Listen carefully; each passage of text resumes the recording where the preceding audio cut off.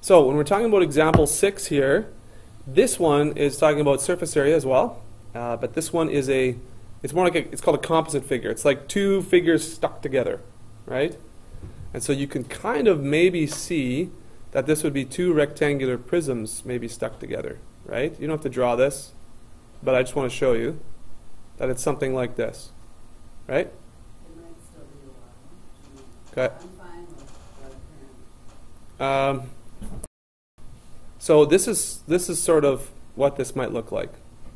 Okay. There's that one. There's the kind of the tall one, and then there's the shorter one that's on the side, right? So those are kind of stuck together. Okay.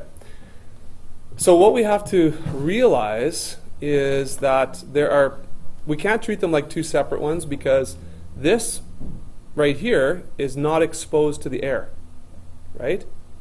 That's not exposed to the air. So we can't treat them like two separate, but we almost can. Yep. What does exposed to the air mean? Well, we're not counting this in the surface area. It's not on the surface. It's inside. Oh. Right? If you have two things that are stuck together, what's being covered up is not exposed, so that's not counted in the surface area. All right? So what we need to do then, let me just scratch this off here now. What we need to do is to take a look at the sides that we do have. Now we can break up the outsides if we want, if that makes it easier for us. So for example, I could go, let's kind of continue that. Can I find this area right here on this front half of this? Well, you can think about that as two rectangles, a tall rectangle and a rectangle that goes sideways, right? So we can think of it like that. So area 1. Let's take a look at area 1, which is kind of a collection of these two things. Right? Actually, let's do area 1 and area 2. Let's split it up that way. Okay.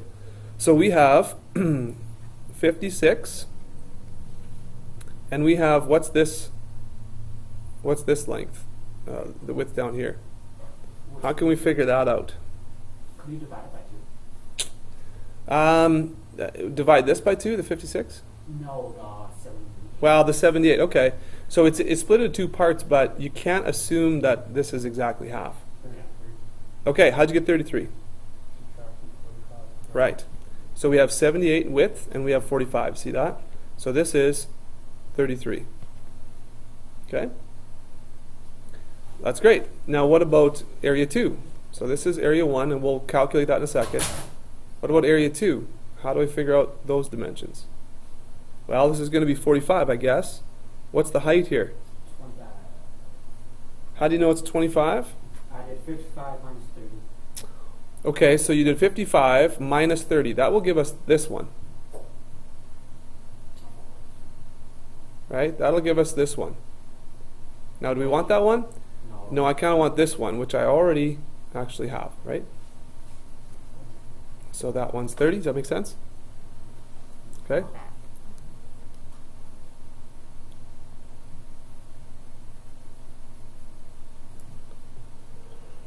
All right, so that's the front side. That's area 1, that's area 2. Now, does it make sense that there's identical ones on the back side? Okay, remember that the back side kind of looks like this. So there's another backside piece that looks exactly the same as the front side piece. Okay, so I'm going to go 2 times area 1 and 2 times area 2. That's going to give us the front and the back. Are you with me so far? Okay, so now I've got the front and the back taken care of. I need to get this side, this side, this side, this side. I need the bottom side as well, and I need this other left side. The left side, the right side, the top pieces and the bottom piece. All right? So again, we can figure that out. Let's make this area 3. So area 3 is going to be, that's easy, 27 times 30, isn't it? Right? Let's make this area 4 on the other side. So area 4, can we figure out what dimensions these are? That's 56 by what? Can anyone figure out what this bottom edge is? Oh, 27. Yeah, 27, right? Same as this one. So that's 56 times 27. You don't have to draw out the net for each one of these if you don't have to. That's fine. I would mark up your diagram a little bit though so you know what you've found. So then what we have left, I'll do this in black, is these ones, right? The top, this side, and this side, and then the bottom. Well, let me show you a shortcut here. Okay? Look at the bottom, and notice that there is this plus this would be the exact same as the bottom. So you could times that by 2. So let's do area 5. Let's find the bottom, and let's multiply that by 2 to get all of these black ones.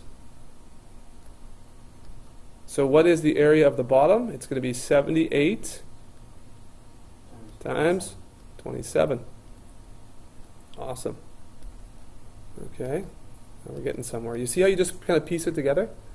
You can do a net. This is going to be a little bit of a complicated net, so I would just kind of go piece at a time and somehow just mark it off that you've covered it. Okay, and then finally we have, let's do this in a different color. This is area 6, right? So area 6 is going to be, what's that one going to be? Well, we had this as 25, right? 55 minus 30 is 25 times, and what's this length right here? That's the same as that one, the same as 27. that one, 27. Okay?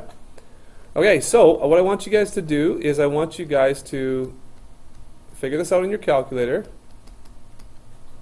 Okay? And then we have to multiply some of these by 2, don't we?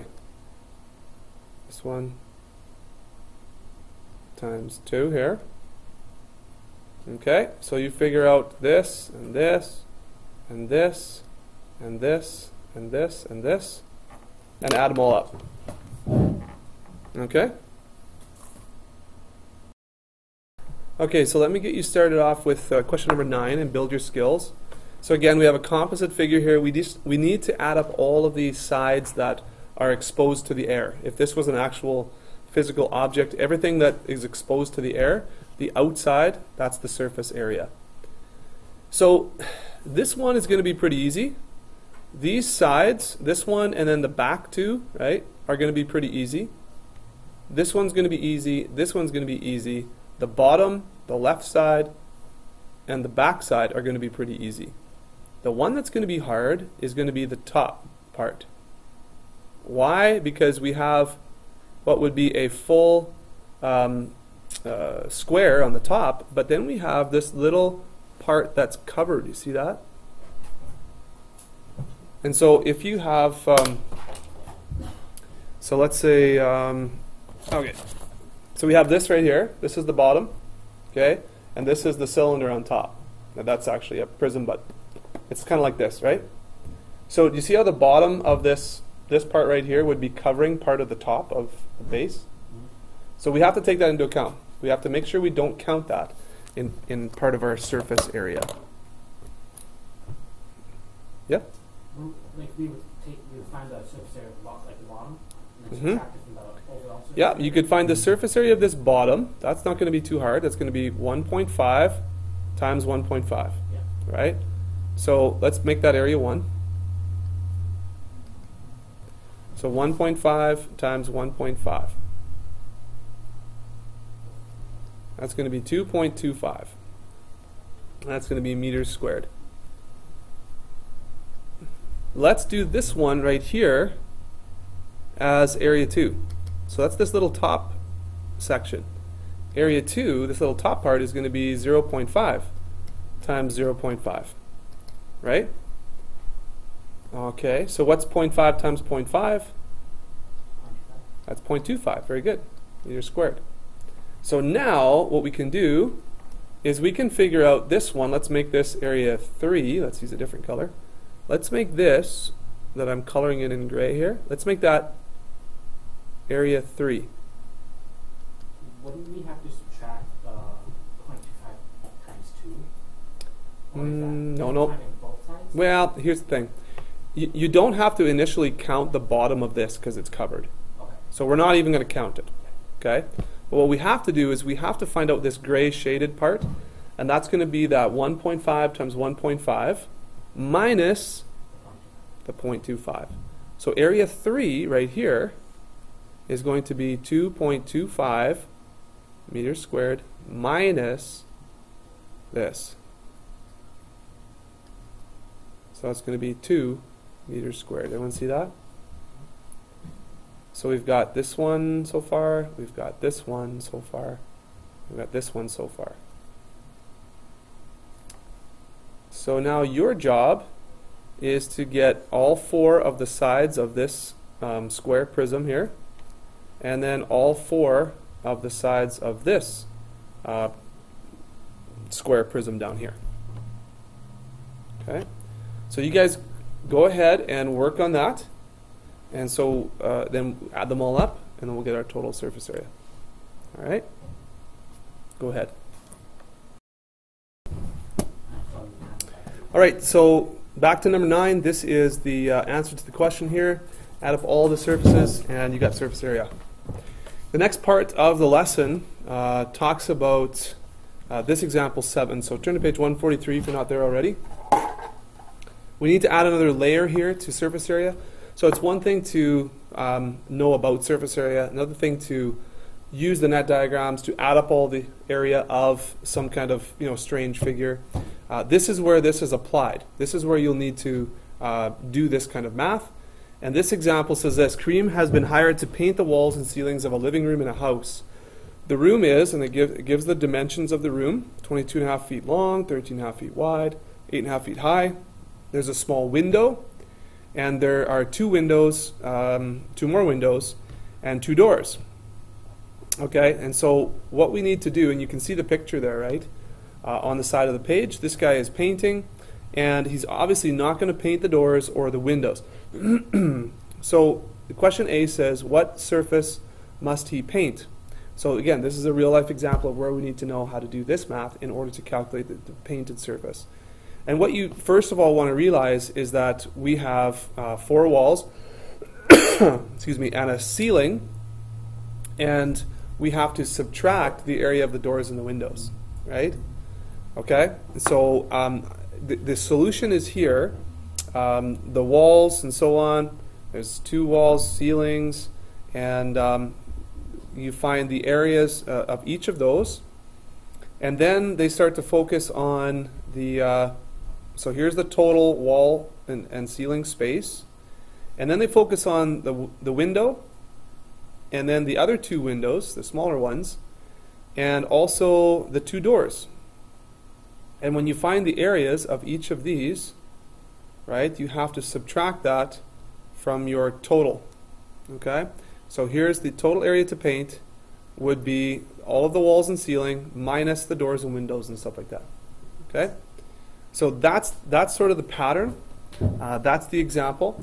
Now, it would be probably a good idea to draw a net, right, of the walls, and so on, and the ceiling attached to one of the walls and whatever, and then draw your 2 windows, draw a window here, draw your 2 doors, and so on. And you could get a visual of what you have to paint and what you have to subtract, right? So subtract all those and so on. Okay? So I think this matches up with this question here, but that's an idea. So the net diagram will come in handy here as well. All right, so you got to keep track of everything. So once you get that, that's your total. The next question, again, that's one thing, but the next question is another level of difficulty. Okay, and what does this say? We want to use this information from A, and it says this: 1 gallon of paint covers approximately 255 square feet. How many gallons will he have to buy? So in a real life example, it's not just enough to have a surface area, but you need to actually use that to solve the problems that are associated. So that is, how much paint do you buy? Right? So if you have the painted surface, if you have the surface to be painted, and it looks like right here, I guess, 795 square feet. So for B, you take the total square footage. Let's make this a little bit bigger so you can see that. You take the total square footage, which is 795, and you divide it by the square feet per can. And that will give you how many cans or how many gallons. Okay? And so if he needs 3.1 gallons exactly, you can buy 4 gallons of paint if that's what they're coming in. Okay, so you round up. Make sense? Okay, and finally, C says this, and here's another level up even. This is another level more complicated. So C says, if paint costs this much per gallon, and he wants to make a profit of $225, how much should he charge to paint the room? So he wants to make a profit of $225, and this is the cost per gallon. Okay, so he knows how many gallons he has to use, or how many gallons he has to buy, and then he wants to make sure that the profit is this much over the cost of the paint. Okay, so let's go to C here, and let's just kind of look at the solution here. So the number of gallons that he has to buy, that's 4, times the cost, is $221. Okay, so this is the cost of the paint. He wants to make a profit for all of his time and effort and expertise. For this room, he wants to make $225 on this job. And so he takes the cost and adds in his profit, and this is what the job should cost. Okay? Now he'd round that up maybe to the nearest kind of nice round number, and he'd say, hey, $450 is what he would charge for that job. Okay?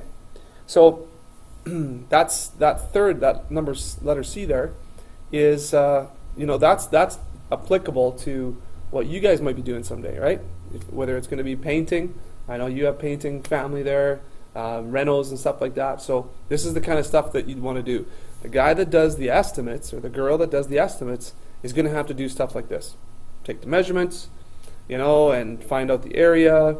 Maybe the doors and windows are a little bit of buffer space. Maybe when you're on the job, you don't subtract exactly the doors and windows. Maybe you just leave those in there, and that's your extra 5 or 10% of, just in case the paint, you end up going a little heavy on the paint or whatever, and so you have a little bit of buffer.